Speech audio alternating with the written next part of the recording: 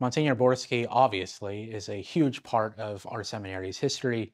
He was the first diocesan priest after many, many years to take the reins of this institution, and coming in at a time when there was a lot happening in the church, in the world. He came in and was able to execute a vision for priestly formation that I think in many ways perdures today. He walked into a situation where a religious congregation, the Vincentians, had left, and he was going to take over and to be the rector and have to direct and give leadership to a diocesan seminary. And he told me what a challenge that was. But 19 or 20 years there, he really did an amazing job. And he is still fondly remembered now. And he came regularly on Wednesdays to celebrate Mass. He would sit right here, say Mass on that little table right here. And we would, I mean, it just was a really, he made you feel holy. There was something about him. He's the preeminent pastor in everything. It's just, it oozes out of him. It's not just something he learned, it's something he is. Walked into the seminary, and when I laid eyes on him and he started speaking, I thought to myself, this is going to be a journey. Tall, kind of soft, direct-spoken Texan. And I said, and here I am, a Jersey girl. I said, how is this going to work out? But it did. We had an elderly nun at that point, Lucy Lamy, and they became very good friends. When Lucy was dying, she was in hospice. Chester came and said Mass in her room. People would gather around her bed. And that was, for us, a precious, precious memory.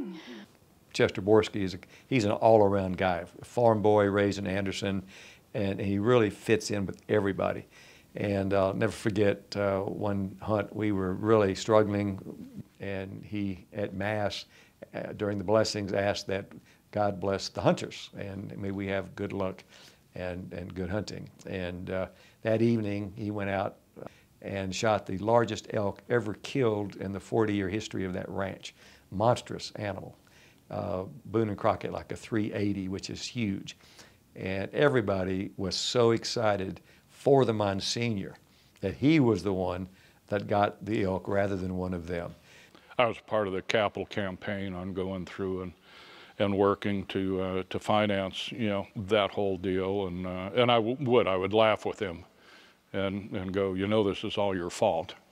Because I think when he was talking with the bishop about leaving the seminary and going back out to to be a pastor in a parish, I know his wish was to not go somewhere where he was going to have to be involved in building and fundraising and capital campaigns and all of that. And sure enough, that's right where we wound up in the middle of it. And I'd laugh and I'd go, if you weren't so good and we weren't growing, we wouldn't have this issue, so just look in the mirror. In 1985, I made a visit to St. Mary's Seminary, and that's where I met Monsignor Borski and, of course, the rest of the staff.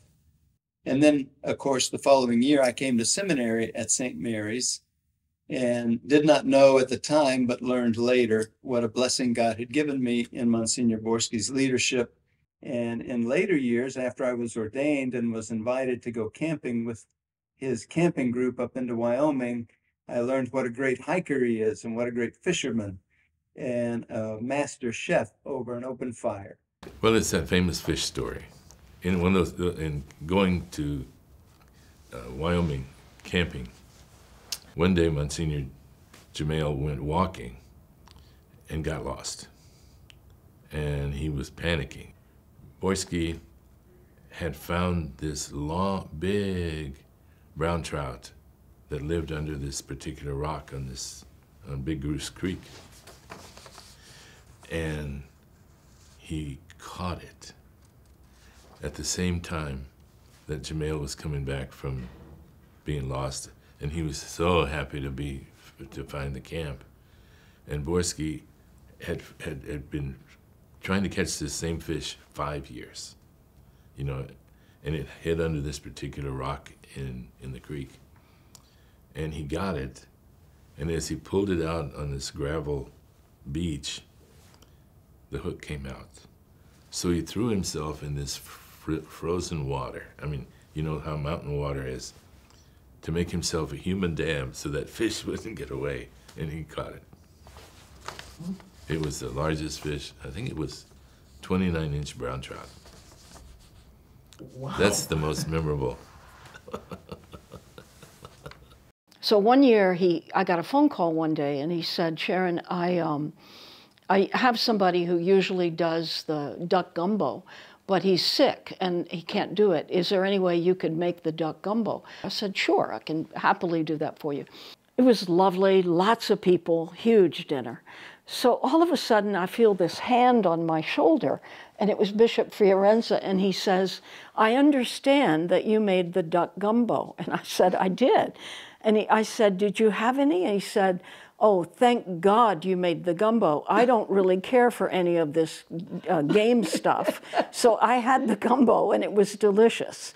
But it was the only thing I enjoy. I come only for Chester. Oh, my. And I thank God that you made the gumbo because I enjoyed it. And I just chuckled. In Proverbs, it says, without a vision, the people perish. Well, with his vision, I think Shalom Center grew and expanded to the extent that when I first started, there were about 26 centers in the United States.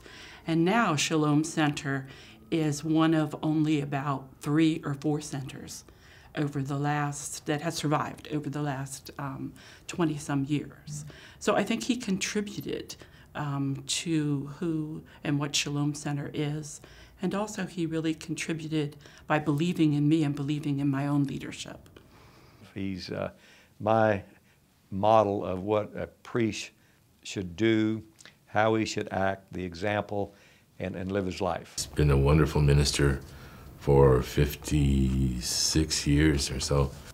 We're on the same page in almost anything except politics. I do want to say, though, I want to thank him and I want to congratulate him on all of the good work he's done in this local church. And I'm so pleased that we are giving him this Msgr Kirwin Award. On behalf of the community of St. Mary's Seminary, we are pleased to honor Msgr Chester Borski with the Msgr Kirwin Medal.